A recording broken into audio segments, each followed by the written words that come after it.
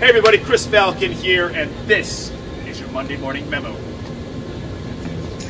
It's the memo. Alright guys, so obviously a lot is going on in the world right now, and I keep telling people, let's be responsible, but we also have to be curious and not furious. Let's figure out how we can help each other, both personally and in business, because a lot of stuff is going on.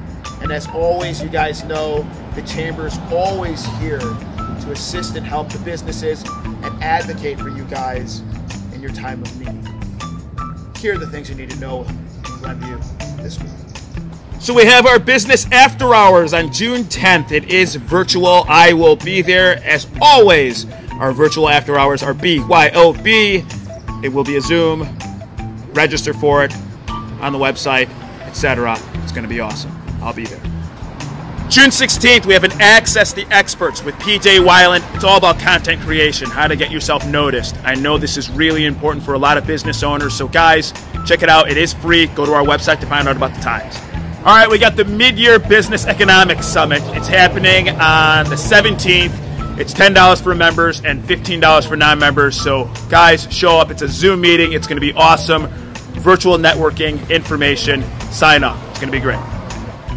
June 30th, we have an Access the Experts with Gina, Speckman. It's all about reaching your clients and everything via social media, etc. Access the Experts, June 30th. Be there. Again, awesome free content and opportunities for you guys through our wonderful chamber.